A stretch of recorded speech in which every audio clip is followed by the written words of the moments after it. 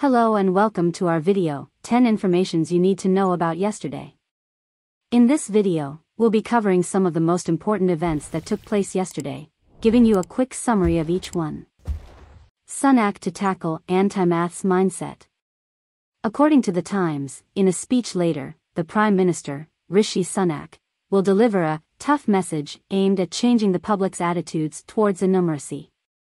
He will express his opinion that adults who are unable to comprehend basic maths should feel ashamed. Sunak believes that an anti-maths mindset is causing harm to the economy and that having a poor understanding of maths should not be socially acceptable. An advisory group will assess the maths skills necessary for students and evaluate whether a new maths qualification is required. More violence in Sudan.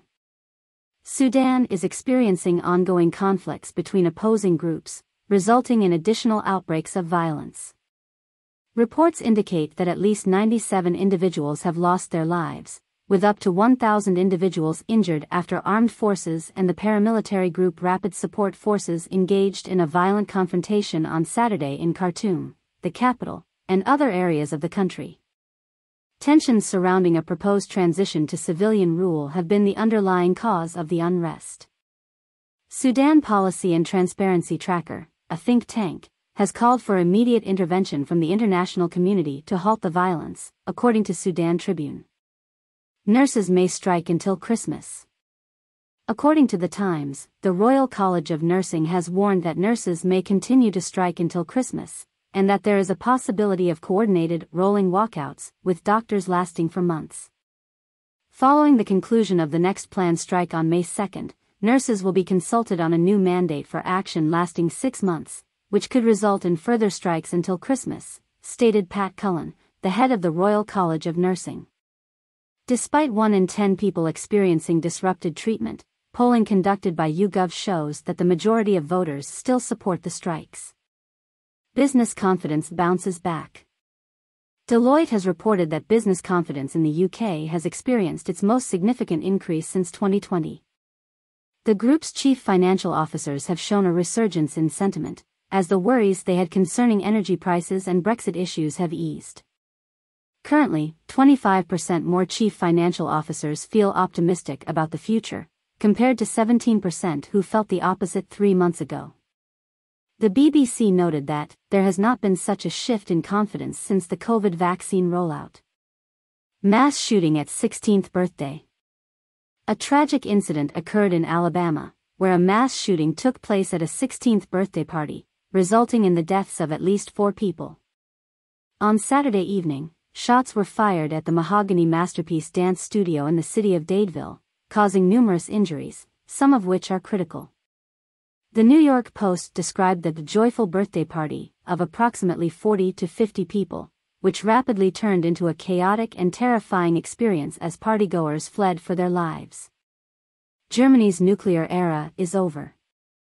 CNN reported that Germany has permanently closed its final 3 nuclear power plants over the weekend, signaling the end of its nuclear era that lasted for more than 6 decades.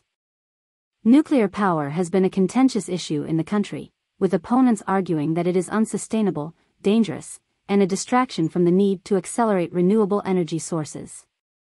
However, proponents maintain that it is a dependable low-carbon energy source, especially during a time when significant reductions in planet heating emissions are necessary. Children denied mental health support. Research shared with The Guardian has revealed that around 250,000 children who are suffering from mental health problems have been denied treatment by the NHS. As the health service grapples with an influx of cases, some NHS trusts have failed to provide treatment to 60% of those referred by GPs, as reported by The House magazine.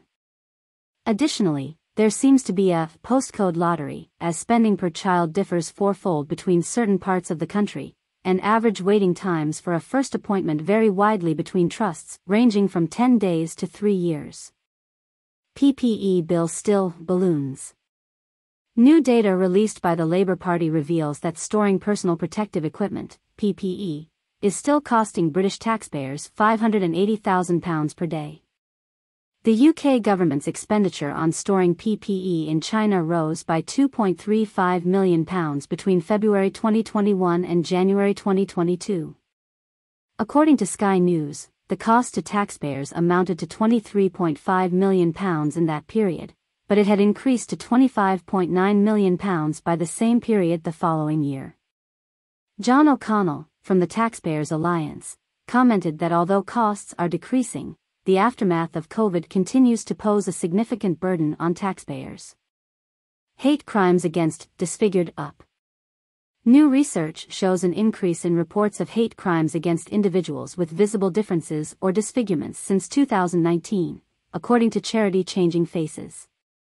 The study found that 33% of people with visible differences have experienced a hate crime, up from 28% in 2019. Negative interactions, including staring, comments, and intimidation, were reported by 49% of respondents, up from 34% in 2019 and 43% in 2021. Changing Faces CEO Heather Blake called the prejudice against individuals with visible differences shocking. Vasectomy revolution in the U.S. A urologist has warned that the U.S. is in the midst of a vasectomy revolution, with potential far-reaching consequences. Following the Supreme Court's decision to overturn the Roe v. Wade ruling that protected the federal right to abortion, bookings at the Simple Vas Clinic in Iowa have increased by 100%.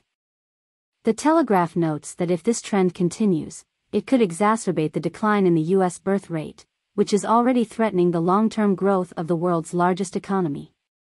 The report also highlights that those opting for vasectomies are increasingly young and more likely to be childless.